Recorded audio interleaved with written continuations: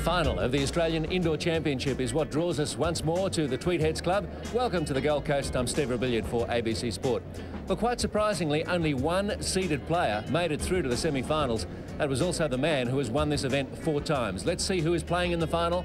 And indeed, Steve Glasson is that man who's won it 3 times in a row and also in 1994. He's up against a very experienced bowler in Ray Glasser. Let's show you how they got there, and Steve Glasson has done it relatively comfortably, just taken to 4 sets in the second round by Grant Munn, and then straight sets wins over both Bill Cornells in the quarters and Ian Taylor in the semis. Ray Glasser did it a bit tougher, 3 sets in the first 2 rounds, Doug Akers and Ian Ewing, 4 sets against Jeff Ayworth, and a real struggle in the semi. It was a war of attrition against Anthony Keepy, but he got there. Well, joining me in commentary, of course, Ian Schuback, and Shuey, I guess the favourite has to be Steve Glasson. Red hot favourite, Steve. I'd be very surprised if we see an upset in this final today. Glasser would have about 20 years experience on Steve, but he's done it all at the top level. He has. Ray Glasser, he's perhaps one of the slowest players around. Steve Glasson, one of the quickest, so it'll be very interesting to see what speed this game is played at today. Let's have a look at the conditions of play. There will be no shot clock, so keep that in mind. Best of 5 sets. Each set, the first to 7 shots. No dead ends. The jack will be respotted on the rink if it's sent out of bounds, and the players may start to visit the head only after their second bowl. Well, bowls fans from around the Gold Coast came to the club early to mark out their seat with cushions and rugs and bags. They didn't want to miss this. And plenty here as Ray Glasser sends down the first bowl of the final. Big occasion for Ray. Achieved quite a lot in Victoria and Queensland in the world of bowls. We wish him well. He's got his wife here watching on, as she was for his marathon semi-final. Good start too. That'll be a settler for Ray. And Steve Glasson, many feel he just about owns this rink. So at home is he on the carpet here at Tweed. It'll be fascinating to see what length they play. Both semi-finals predominantly up around the 30, 31, 32, maximum length 33 metres here. Solid start by both players.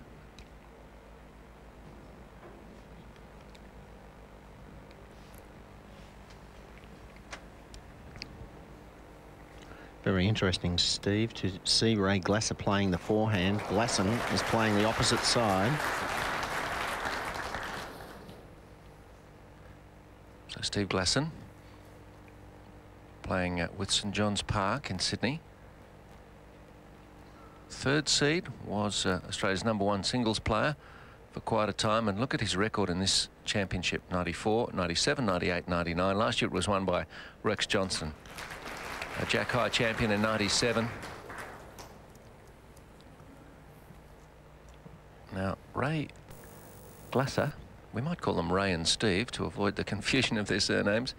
55, and Coolangatta is his club, but you see the Victorian Masters singles champion. He was raised in Victoria, moved up here.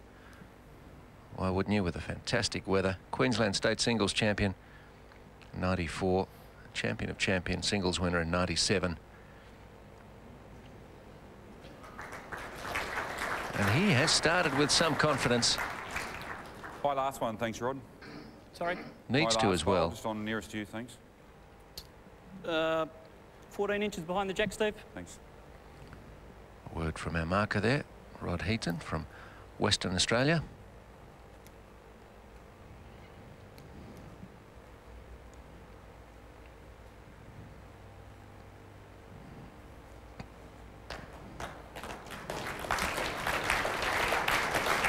Well, there he is. Steve Glasson. Very relaxed manner on the rink, used to the television games. That in itself, Shuey, a little bit of an advantage. A big advantage. Ray Glasser, Steve, he's just picked up Steve Glasson's bowl. He was about to play with his opposition's bowl. He's got his own back now. Maybe 2 down, forehand with a little bit of weight.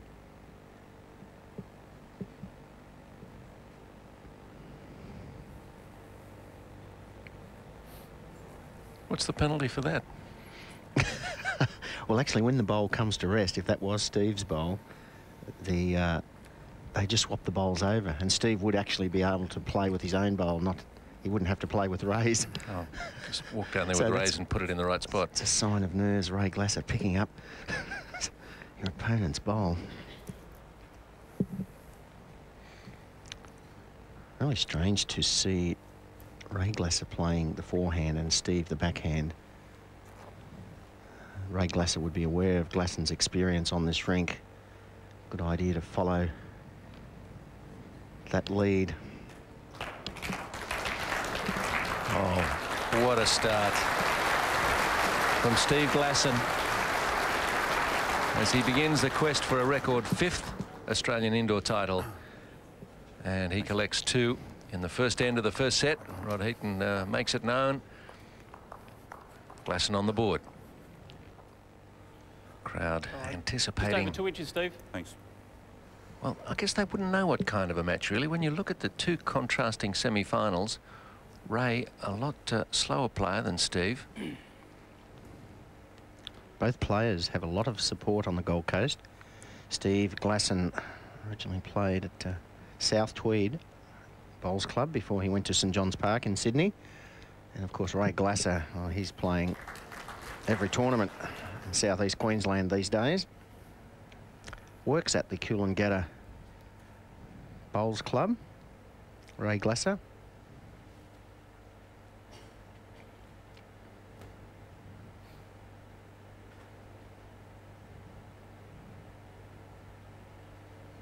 Ray kept a very steady demeanour throughout his semi-final against Anthony Keepy. Went for the best part of 4 hours that match. Ray Glasser, Steve, he has at least a slight advantage in the fact that he has had 1 game on this rink. We've said often it's a little bit tricky, and Steve Glasson knows it so well, but at least Ray Glasser's semi-final against Anthony Keepy, it was his first opportunity to play on this rink. So he'd be hoping to match bowls like that. But as we've often remarked about Steve Glasson, when he's bowling towards the clubhouse on that forehand side, very much at ease. Yes, that's probably the easiest of all to play for our viewers when you see the blue background behind the players when they're on this forehand side. It's a lovely draw. Ray Glasser is playing both sides of the rink. That's not bad if both sides are identical, but this forehand is pretty well much the same as the backhand going the other way. As once you get on the right-hand side of the line as we're looking, it's a little bit wider and slower. Maybe a problem for Ray Glasser. It was just that little indication from Steve Glasson that he thought that was a little bit hot coming out of his hand. It flick of the fingers, he knew it might have been long. Not by much. It's a worrying sign, Steve. He knew straight away, and he was only 60 centimetres or a couple of feet overweight, and he knew. Ray Glasser now switches to the backhand. His first bowl of the match on this side, in this direction. Turns a little bit more the backhand.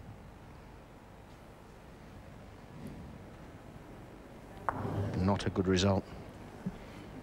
Did you have a look, mate? No, I didn't get in actually, mate. Don't have a look. Just If you want. tell me what you reckon. Yeah. Steve Glasson asking Rod Heaton to have a look and give his interpretation on second shot, who's certainly Glasson with the shot bowl. Makes Rod Heaton, Just in the one, his opinion, it's only 1. Steve may play a shot. This bowl here is worth a lot. He can play dangerous through there. He may play a little bit of weight trying to get to the bowl on the forehand. He's looking at the backhand through this gap.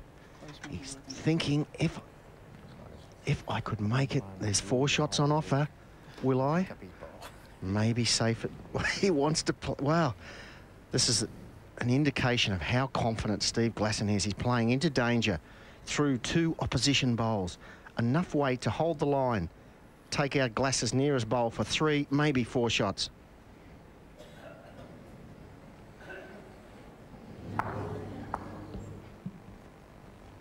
A little bit conservative. Still won. Needed more weight. I think you've sometimes suggested in the past, Shuey, that those in-between weighted shots from Steve are perhaps the one area where he has a slight weakness. Only on his backhand. Backhand with that sort of weight, he does play narrow, probably 90% of the time. He plays firm weight very good. But just his backhand, that shot is probably his most unreliable shot. Ray Glasser, he'll be probably happy well, he's playing backhand, trying to play a similar shot. He'll need weight to get underneath his short bowl.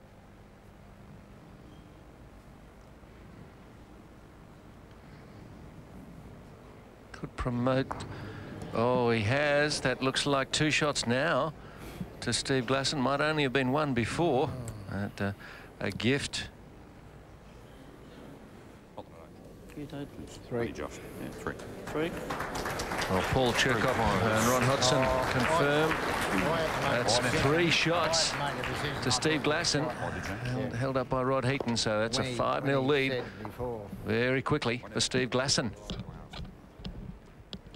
Well, Steve Glasson would only have hoped for a scoreline like this after 2 ends. But such has been his form coming to the final. It's really no big surprise, Shuey. No, Steve, very unfortunate in a way for Ray Glasser, conceding a bonus shot, really. That was a lack of confidence. It needed a lot more weight than he played, Ray. It will take Ray probably 4 or 5 ends. This is his first national final. Steve Glasson's won 4 Australian indoors. He's won 3 Australian super singles titles, Moama. So it's really just another day at the office for Steve Glasson. Ray Glasser, it's the biggest game of his career. Long and distinguished career of 33 years.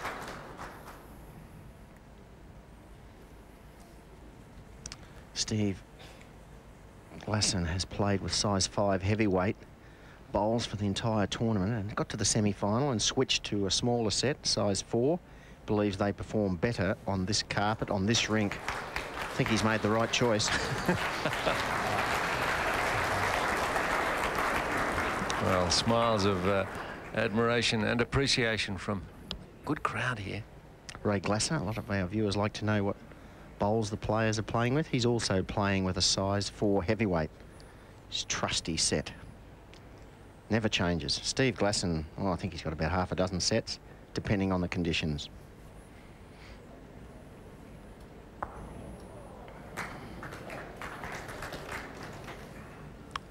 Ray's wife, Penny, on the left there. She big fan of her husband's achievements. On the right too, there was Australian women's coach Robbie Dobbins. He's just been appointed to coach the Australian women's team for next year's Commonwealth Games. A lot of Coolangatta members today here supporting Ray Glasser. Well, Glasser's 1 down, Steve. This is the type of shot that Ray needs to make for his confidence. He's 1 down. If he could sit Glasson's bowl out and stay for 2, he'd really feel as though he could maybe not win this set, but he's in the match. And again, just delicate weight. Lucky result. Oh. It has 2 seconds. If he'd been a touch narrower, he could have given away another shot. But he has got a wobbly old rub off that one. And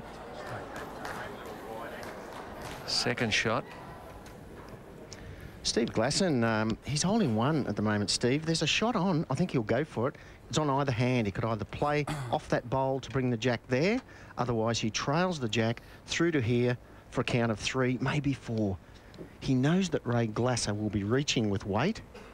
So Steve is playing backhand underneath his own bowl, looking for movement on the jack. Had the weight, missed the line.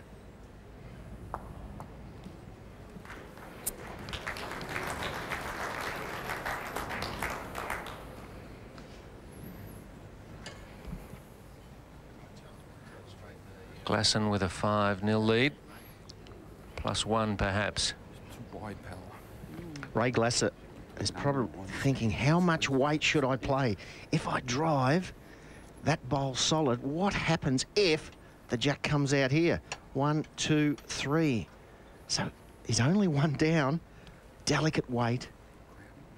Probably on his forehand. Fraught with danger if he attacks with a lot of weight.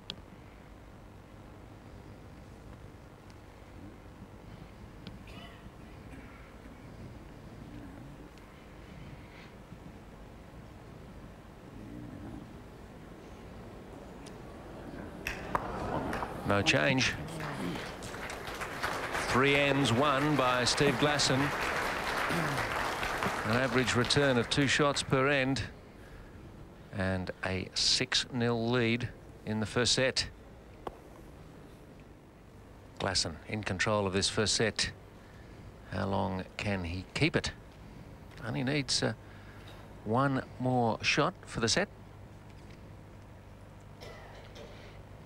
Maximum length, sure. That mat is right back, isn't it? Yes, maximum length, and Steve's dropped a metre short, 32.8 metres, almost 9 inches short of 33 metres. Ray Glasson hardly played a maximum length in his semi-final match. Didn't play too many short ones. And didn't play one short one. Either did Steve Glasson against Ian Taylor in the semi-final. Quite remarkable, not one short end played in either semi-final. Wonderful opening bowl. Raise bowl. Thanks, Rod. How far in front? Thanks. 5 inches, Steve. Thanks. Rod Heaton, our marker, 5 inches away. Glasson. Almost expect to draw it in his mind.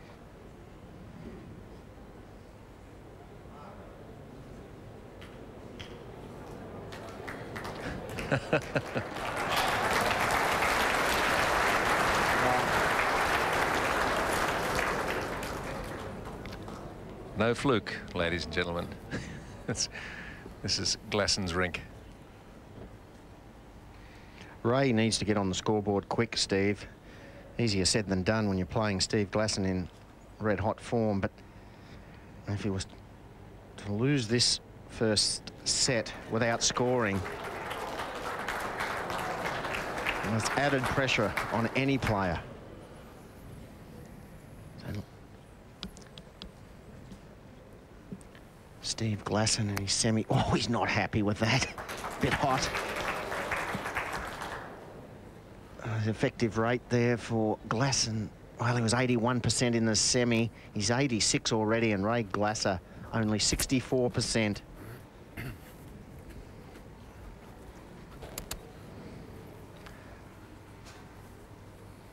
The result of that ball bearing out Steve Glasson's dissatisfaction as it left his hand. Let's watch again. A little snap of the fingers. That means he doesn't like it, and generally it's long. Too hot. Now, Ray Glasson has 2 seconds, Steve. He must make the conversion shot now. Can afford to reach, trail the jack, turn his short bowl up.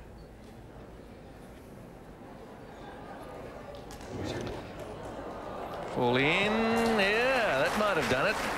One down, Steve. One down. Rod Heaton checks. He's fairly confident that Glasson, courtesy of this, has taken shot away from Steve Glasson.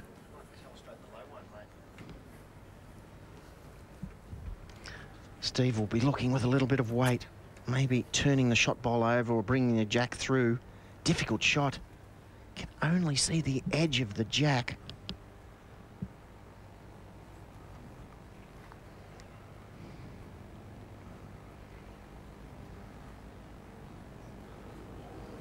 What's he got? What's he got? Oh, he's got a touch of genius. That's what he's got. There's the set lie again for Glasson. Oh, that is unbelievable. As I mentioned, it was a very difficult shot. He could hardly see the jack from the mat. Inch perfect weight. 1 down to 2 up. Great bowling. Steve Glasson. Must have slipped. Must have slipped. Must have slipped. Oh, that's a kick in the guts for this man, Ray Glasser, who thought he was going to be on the board in this first set. Steve Glasson said, I'll just tuck it in here. Difficult shot for Ray too. He'll have to switch to the backhand.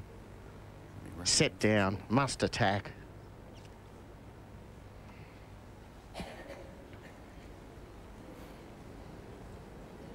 To try to stay in this first set. Arriving with some weight, what can he do? Oh, it glances off the first two bowls and steers away. One, mate. One. No change, and Steve Glasson gets what he needed out of this fourth end of the first set. Watch Ray Glasser come in again. He just made contact with that first and second bowl there, and the shot bowl stayed where it was. That was the one Steve Glasson sought. Let you go, mate. And with the first set in the bag, taking up the commentary now with Ian Schuback will be Steve Boylan.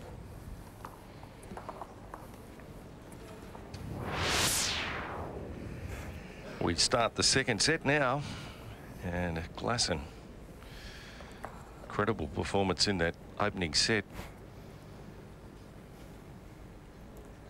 Just looking at this stage, Shuey, just a class above. Yes, Steve, the longer this match goes before Ray Glasser scores, the more difficult it's going to be for him. Well, the Australian Indoor Championship, there's a trophy and the medals.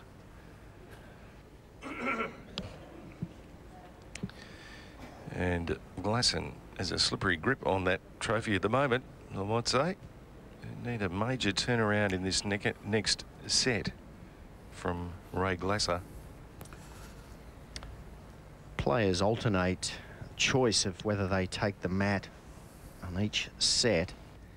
Ray Glasser had control of the length, even though he lost at the previous end. Start of the new set, he elected to take the mat. Surprisingly, he's virtually rolled the same length that Glasson likes. He's handled it pretty well, but a very juicy target. Steve Glasson's confidence must be soaring. In front of Jack Eye, Steve. Thanks. He'll be just probably thinking to himself, Steve, how much weight will I play to this? Should I trail it a metre for two, put the jack in the ditch for two, maybe just draw close with this one and convert with the next? He's in the area, which probably comes as no surprise to a lot of people. Still one down for sure.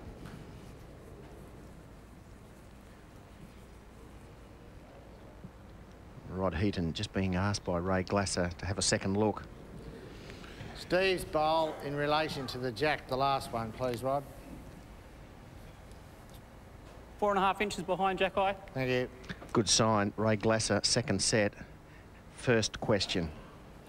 Mentioned in the semi-final, he's a real chatterbox. He likes to ask a lot of questions, which is very good tactics. Can just relax and ease the nerves. Did not ask one question of the marker in the first set. Oh, well, we'll find out if it works. He's playing with a fair bit of weight, which is certainly not what he wanted to do, I'm sure. Problem with that, Steve, is that Ray Glasser's got all the bowls on the right-hand side. As we're looking now, Steve's got them on the left. Whichever player can maybe move the jack could score a big count.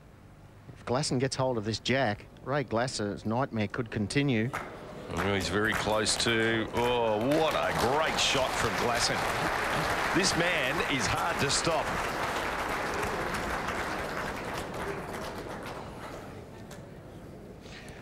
Fantastic shot, as you mentioned, Ian. Just trail the jack over to the left-hand side. And it's a couple. And it's a good couple. So he's looking at two down now. Doesn't have a bowl behind the jack. As you mentioned, Steve Glasson's got the bowls behind. Looks to be wide. He's turning. He might get a bit of help off his own bowl here. Well, he got it full, but Glasson will still hold two.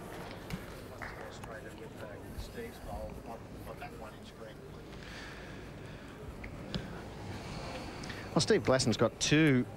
He'd be probably happy with that, but it's 2 shots on. He could play confidently here, trying to turn that bowl over and bringing the jack through to here. Safer option. If he played the forehand, he doesn't want any movement of the jack over here. So he may try a little bit of weight, just a confident draw. Ray Glasson knows that Steve could make 4 shots if he's bold enough. Just arriving, overdraw weight. Well, he's got 2 at the moment. And any contact is probably going to be good. Oh, well, I might just draw another one for 3.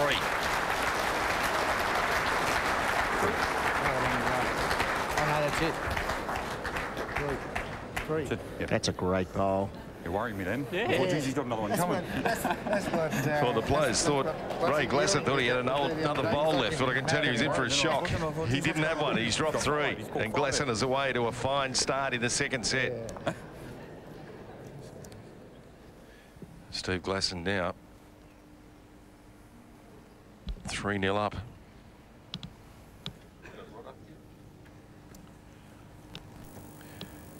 First bowl from Glasson. Pretty good. And Glasson will bowl, and down on the rink we're joined by our marker Rod Heaton. And Rod, I don't know how to describe this. Rod, bit of an awesome display. Yeah, he's really found his touch quite early in the game, hasn't he? And I think, do you find much difference really in either side of the green here today? They've mainly been playing the one side, and I found Steve's backhand would probably just be drawing a fraction more. And in that last end, Rod, it appeared that Ray Glasson thought he still had 1 bowl to play. Yeah, he scared me too. Glasson's bowl now, just coming in, still touch short though. What do you think, Rod? What do you think Ray Glasson has to do? Maybe change this game a bit, change the length? I think Ray will have to maybe try and move the mat around a bit for him and try and throw Steve's length off. Glasson now. Just nearly there. Not quite. Glasson still holds 1. Steve Glasson probably tried to roll the jack maximum length. He's 1 metre short of maximum. Did ask Rod Heaton, our marker, how far short of the tee was the jack, and as a result, both players just struggling a little bit to find that range 1 metre shorter than they played 2 ends ago. Doesn't take Steve Glasson too long to find the range. Not sure if she's touched, Steve. Gap distance. Oh, 1/4 of an inch, Ray.